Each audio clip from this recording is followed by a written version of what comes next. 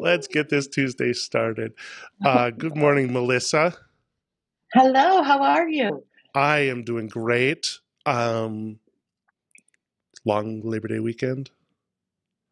Yeah, Sarah, it's Sarah and great. I were just saying it got really creepy dark this morning on the hmm drive into work. So if you're driving into work, oh, that was a thing. That was a real interesting thing. So anyway, Sarah, Yeah, that's a good segue. I, Melissa, thank you so much for being with us here today. We've been excited to talk to you for a couple weeks and glad you were able to hop out of your other stuff and show up today. So thank you for that. For those of you who don't know Melissa, she is the Director of Innovation at CISA 3 and also one of our WiscNet board members. Been with us for a couple of years now. Melissa, could you tell us a little bit about what you do before we launch into our questions for you? Yeah, so basically, I am on a constant quest for making technology really support learning. And I always lead with learning and not with technology. But I definitely think technology impacts learning and can absolutely enhance learning. So I'm just always on the constant quest to make sure that we can simplify things for the benefit of learning and for the ease of learning. And so I try to make those things happen in real life for the teachers and the leaders that I serve in CISA 3, and then also just, my audience in the Twitter world and Instagram and Facebook, all of those good places too. anything on TikTok yet? I can't get myself there. However, I have a TikTok person that you need to check out. I actually don't know who she is, but I'm going to find it and send the link for Sarah. But she's Miss Connie. Miss Connie she's a young actress who has taken on the persona of the school secretary who helps kids with everything. And she helps kids feel like they belong there. And it's a regular occurring segment on her TikTok page. And Miss Connie, we want every school to have a Miss Connie because she's outstanding. Her character is beautifully designed and executed, and that I've only seen it. So I've seen her on TikTok, but I have not produced my own TikTok. I've tried. I don't get it. There's still time. There's still time. And Instagram Reels is the TikTok, and I look at that and I'm like, I really think I should try this some other day because I don't get it yet. So here's the perfect TikTok audio bit to go with. So much stuff I should probably do today, but I don't want to do today. So let's make that future me's problem. That is just right at my fingertips. It's right at my fingertips on the soundboard here. I listen to it like 10 times a day. 10 or 50. Just on repeat. It's all okay. Even my kids know it now. Yes. No, off of TikTok for a little bit. Back to tell us a little bit, for people that don't know, tell us a little bit about CISA 3, geography, where we're at. Let's pretend that this isn't a bunch of people from Wisconsin that even understand what a CISA is. Right. So CISA is a regional service agency, and in Wisconsin, we have 12 of them.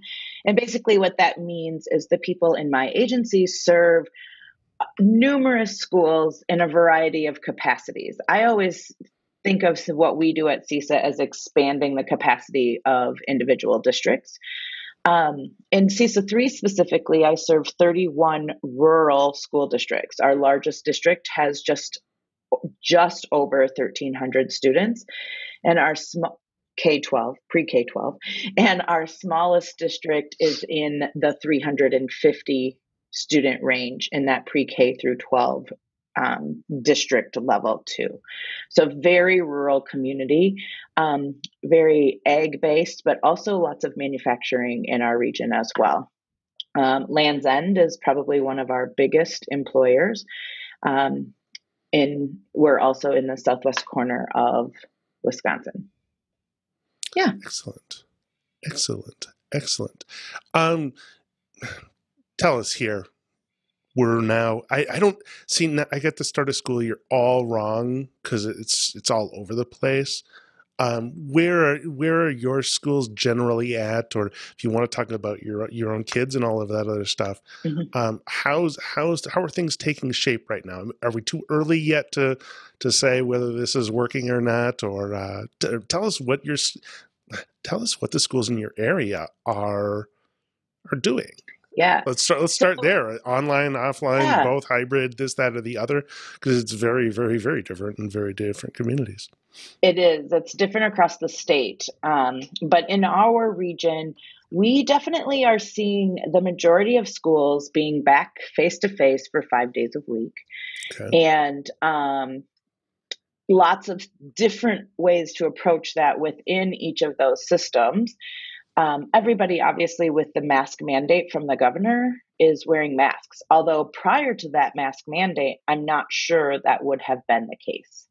That was seeming to be in watching. So one of the new developments, I love watching school board meetings. I know that sounds really ridiculous. However, I do enjoy seeing how the politics shape up in different districts that I serve. And I would say, had the mask mandate not come into place from the governor, that would have been a contentious piece from all the way through. So with the governor putting the mask mandate in place, that sort of just shaped up what that would look like. We do have just a few schools that are doing the hybrid, 2 days on, 3 days off, online learning on the middle day or whatnot.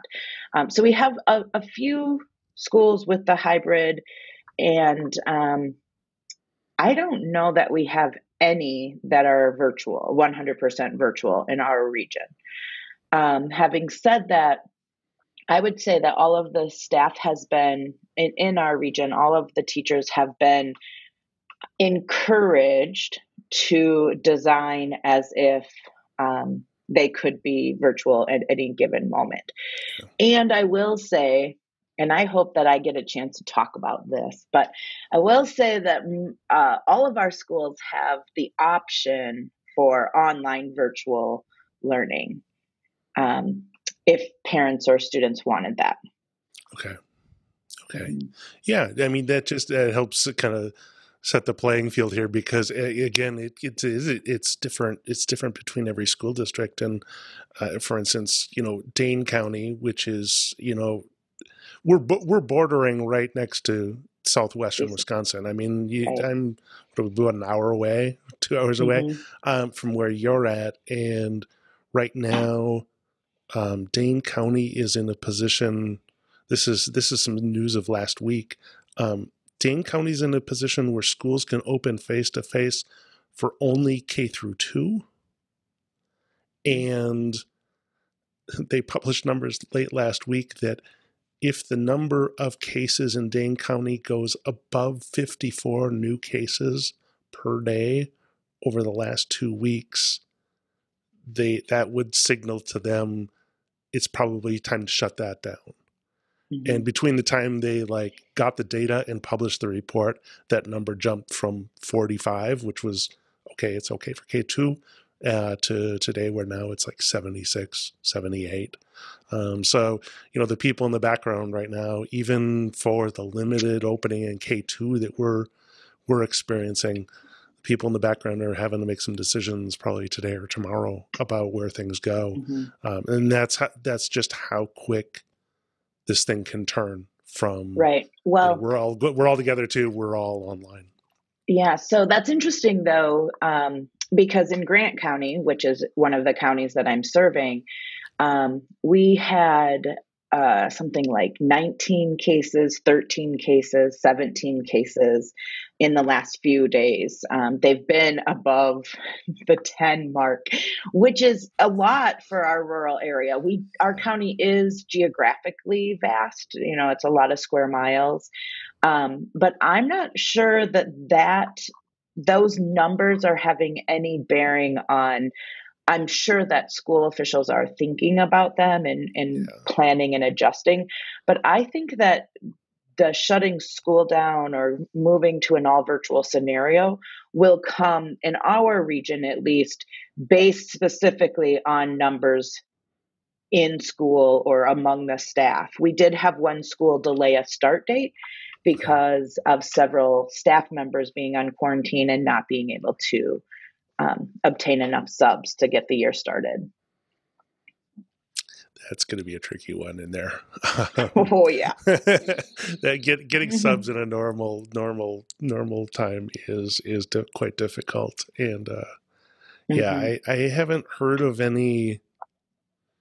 I haven't heard of any huge outbreaks in schools yet to the point where they have to close them down. Broadhead. Broadhead Okay. Was on Channel 15 last night, actually. They have 7 positive cases, and their county officials are treating it as an outbreak. And it happened in a party before school started, right? Lots of kids getting together before they're kicking off the year. And so there is technically, so they went all 100% virtual today. And the kids went home Friday thinking they'd be going back to school today. So I think we'll see things like that pop up in the news, the impact that will have on the neighboring districts. This is where you can see if the quarantining really has an impact. And I think that you'll see that it does, which means schools will be in flux throughout the year. They could be virtual at any given moment and back in class any given moment. Yeah, one of the things we've been talking a little bit with Kurt Kiefer at the DPI, and his word for it is open and close and open and close and open and close, because that's what we have to kind of start wrapping our minds around is how do you reopen and reclose and how do you make those decisions? Right, and I think what results from that is a really getting clarity around the benefit of being in the building versus the benefit of being in an at-home or a remote learning environment. So we have to get really clear. So if we want to make sure that kids are going to want to always come to school, we have to get really clear on the benefit of being in that physical space. And that's going to take, I think that's where the rethink comes. Interesting. Yeah, that's also the perfect. And you mentioned, Melissa, that you want to talk about, the online learning piece. So roll with that, just go with it. But what do you think we need more clarity about in all of this? Like, I love the word rethink. It's different than clarity, but those two things are definitely related. Can you speak to your thoughts on that right now? Yeah, I think we need to really think about, and this will lead right into my thoughts on the virtual options that we have. So the clarity comes with everybody knows. So the political stance is divided in terms of, should we go back to school? What is the benefit? Or should we stay home and keep everybody safe? Well, I, of course, want everybody to be safe. But in my own experience, I'm less worried about my children getting COVID than having a crappy experience at school. Yeah. And the reason I say that is because we're rushing to go back to normal, and what we're sending kids back to is anything but normal. We're in masks all day, which is certainly for their health benefit. My own child came home the second day of school crying and he's a 7th grader, but he was in trouble 4 of the 6 hours of his day because he has a breathing issue. He cannot breathe through his nose ever. Like, this is not a new thing, but I didn't actually think it was that big of a deal. But he was so upset because he was in trouble every single hour.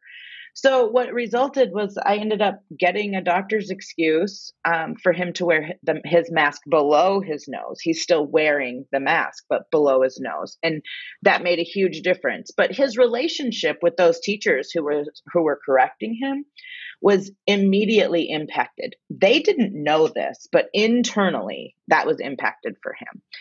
And so I think, we're definitely not going back to normal. The cafeteria scene is interesting. The friendship and the social pieces of what school is really intended to be is interesting. It's different. It's not bad. I mean, my kids have not complained. I haven't heard other kids complaining. They enjoy being with people, even in this way. But at the same time, I think that we have to rethink the experience and really get clear on what the goal is when they're physically together in a physical building. Because if they can get the same thing through their learning management system, or, a Zoom meeting or a video conference meeting, and they don't need to physically be in the building, when it's hunting season, my oldest is going to be really thinking hard about whether or not he needs to go physically to the building. But what our region is doing that causes me great concern is that the virtual option for my children was learning online in a video conference room like this from first hour till eighth hour, 8 o'clock in the morning till 3 o'clock in the afternoon. And to be honest, I don't know that that's a choice. It feels a little coercive. We don't want to have to deal with you people online, so we're going to make it really hard for you to enjoy that experience, but you have to be here for attendance. It's really stressful, and it's really not great pedagogy. So from a mom and from an instructional designer and an instructional trainer and supporter and professional development person, I'm like, oh, my heart, it's causing me a huge panic attack all the way around. And yet it's the solution people are finding to be the easiest to implement. Yeah, that makes me kind of shudder when I've seen some examples of, okay, just turn the computer on and live stream the classroom, and just like, oh, I know. Oh, and that's happening. Yeah. And the amount of money, we've invested into the hardware to make live streaming full days of courses is very interesting to me as well. Yeah, for my kids, I've got one right now that's in 10th grade.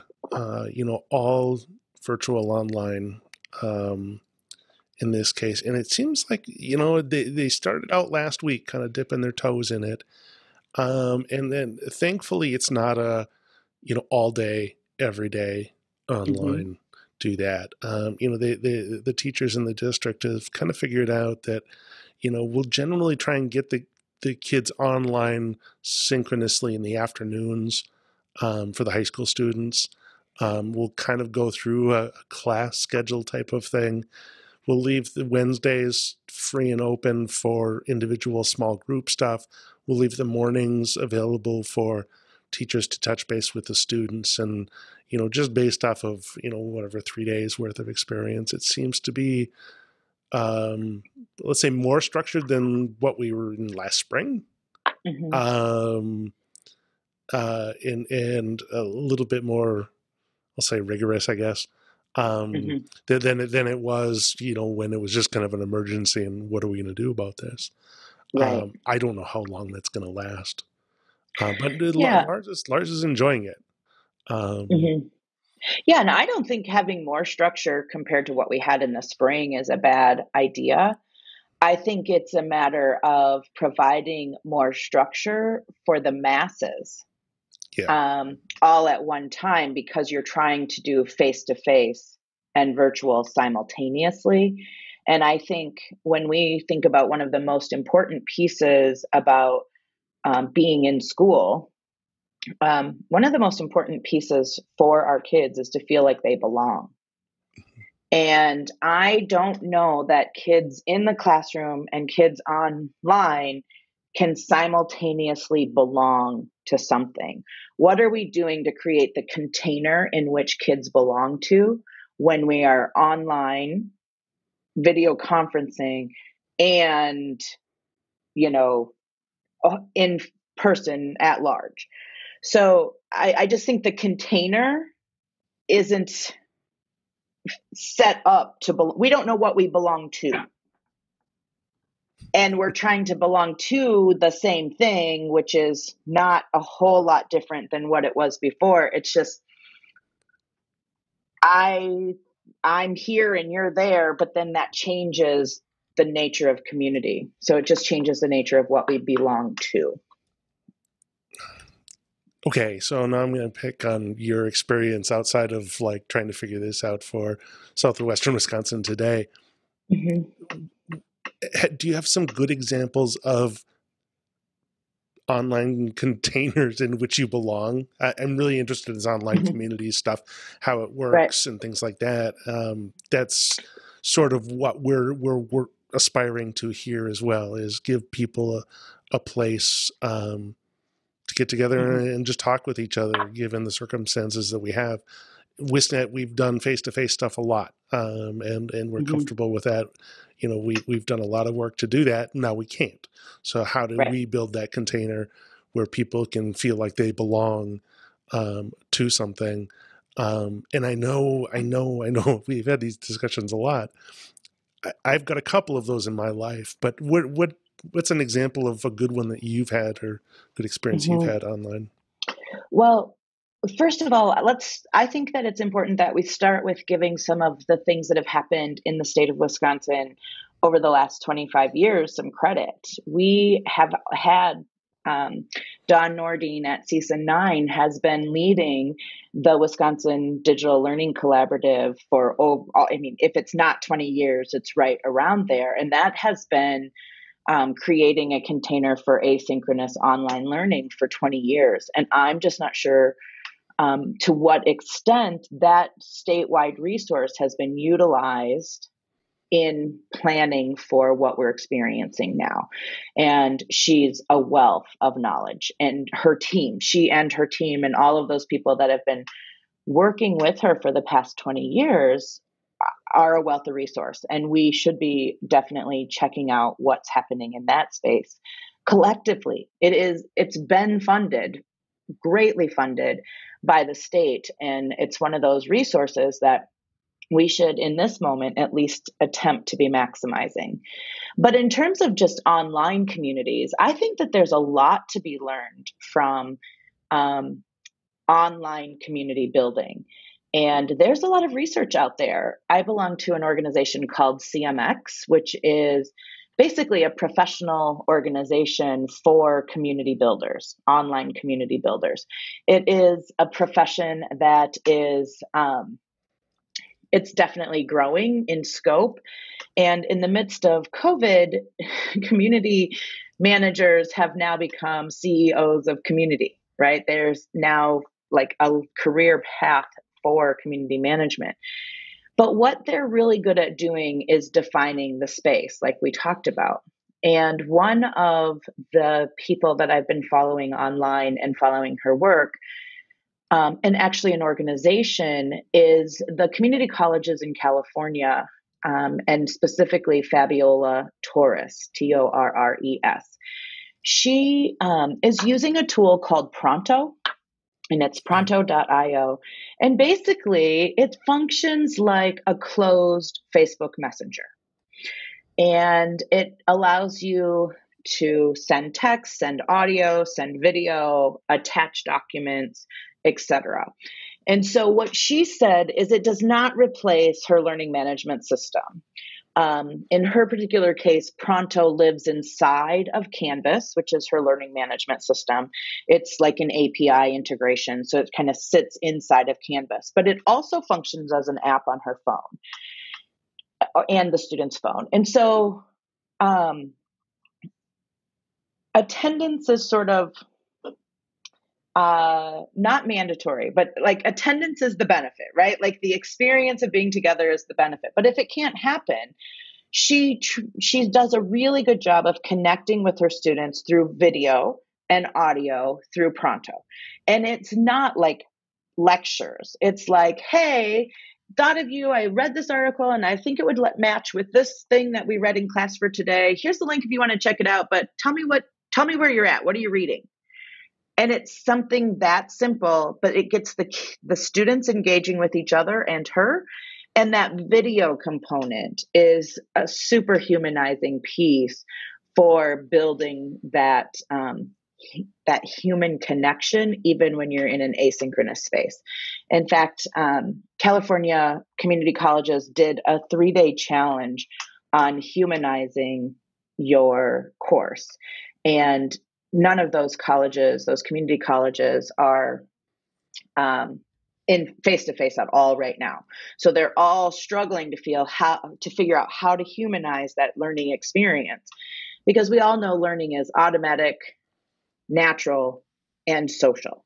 So if you don't have that social component, there's not that connection to making that important. But that 3-day humanized challenge is really interesting, and I'm going to definitely pull from that work in some of the work that I'll be doing and leading teachers through this year too, because it's just fabulous.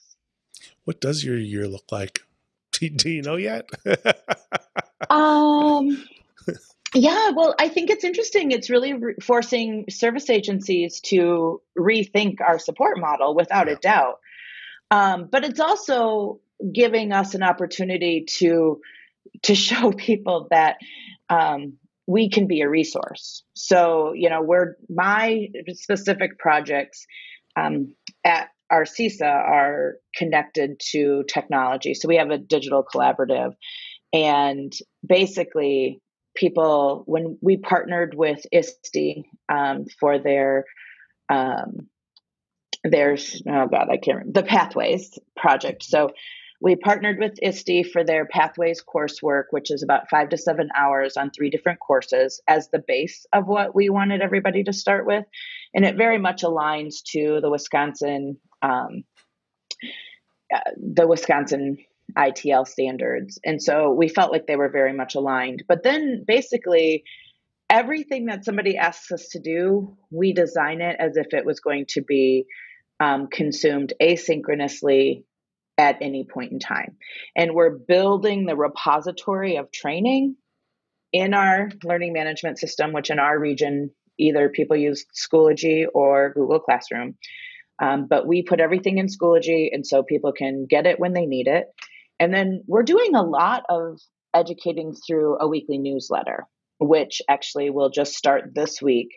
And basically that weekly newsletter will sort of recap where we are, share a quick tip, and then drive them back to the resources that are there so that they are always aware that there's this on-demand library.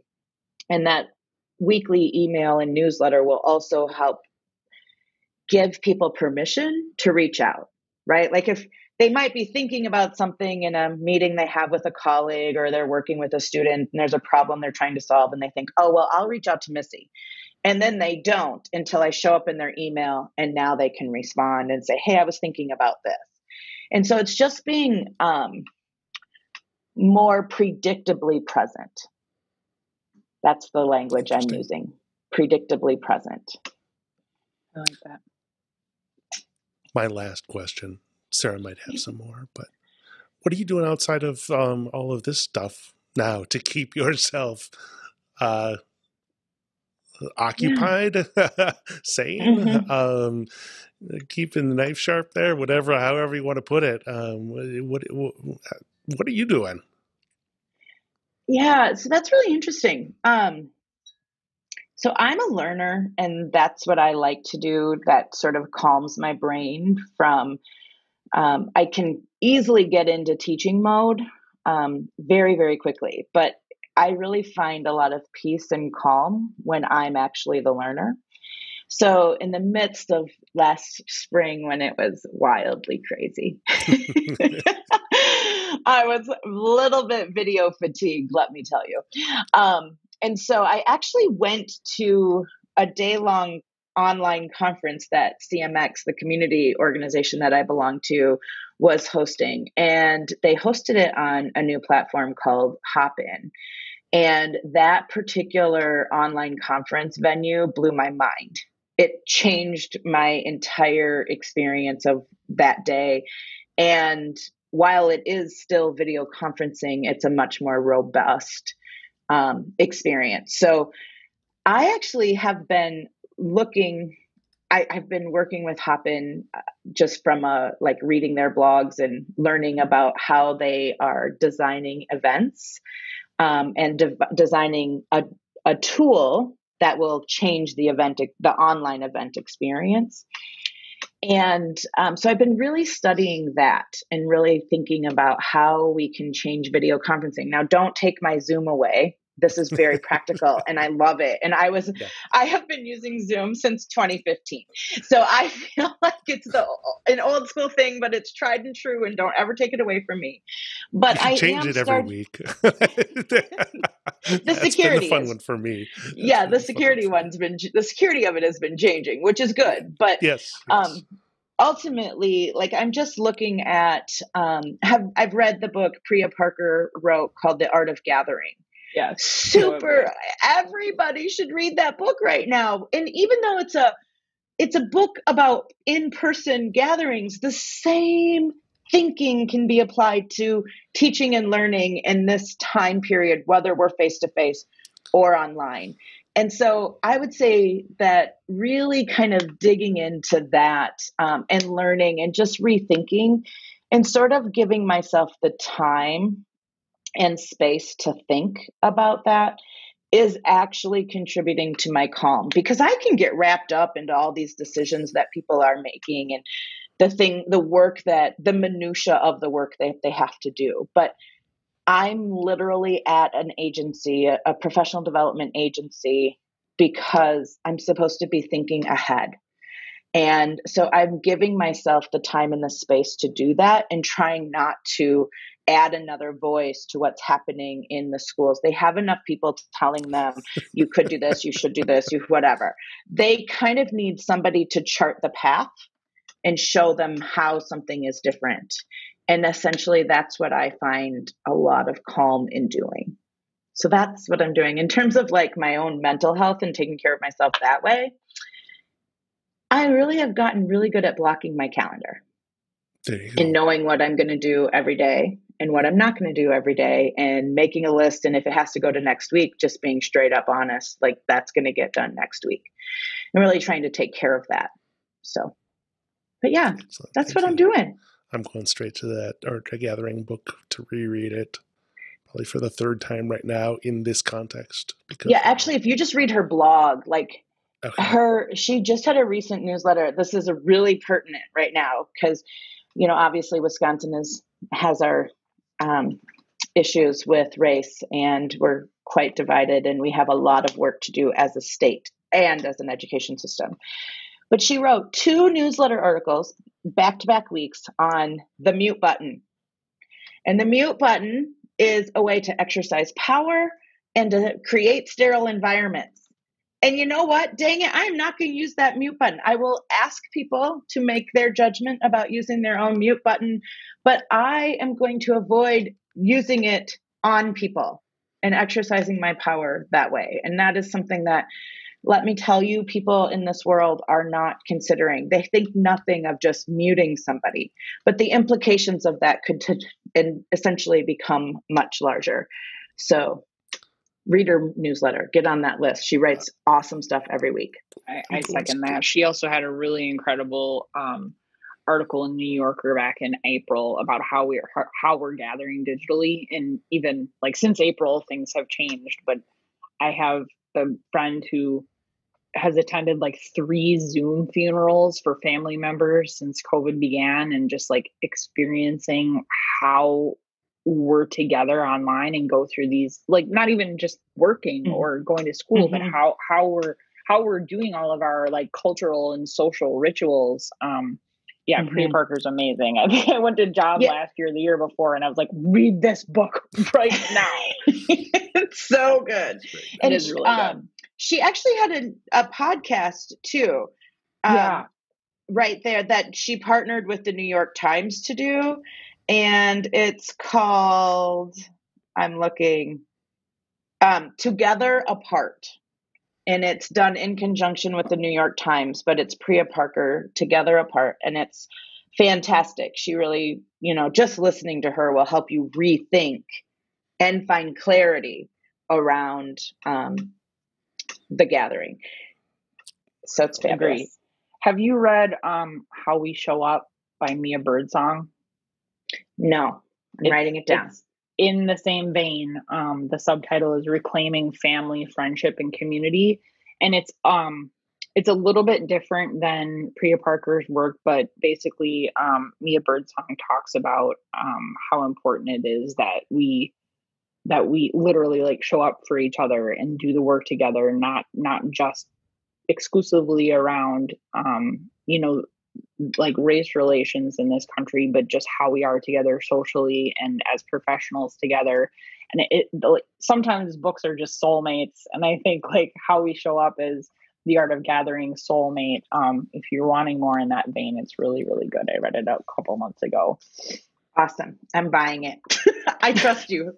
Sarah, I totally trust your judgment. Thank you. Now that we've A had short library list, minute, so I appreciate it. There you go. Sarah, do you have anything else? Any other thoughts? No, I think this is good. I don't have anything else right now. And I've got some things to do. You know, got a whole list of fun things to do this week here. Yeah, so I'm going to go out and re-download or re-buy that Bria Parker book. I'll send you a link, John. Okay. Thank you. You want to close her up, Sarah? Yeah, sure. I'm happy to. Again, Melissa, thank you so much for joining us. It's always great to talk to you. For those of you who have joined us, thanks a lot. So it's nice to have you here with us. We are going to continue this series, hopefully weekly as fall and winter continue. Our guest next week is, so I'm blanking, Sarah Lipke from CISA 10. And you can go and visit this, if you want to revisit this video or any of our past shows, that's at wiscnet.net/events. And that is also the address where you'll find registration for our upcoming shows and a form for you to fill out if you'd like to suggest guests for us or topics that you'd like to see covered. We would really love your input because John and I don't have a year's worth of ideas. So we'll make it happen. Winter is coming. Yeah. Well, yes, winter is coming. Always. It starts in like June. Winter is coming. So anyway, if you guys want to help us out, give us some feedback in that respect, we really appreciate it. And other than that, I think that's it.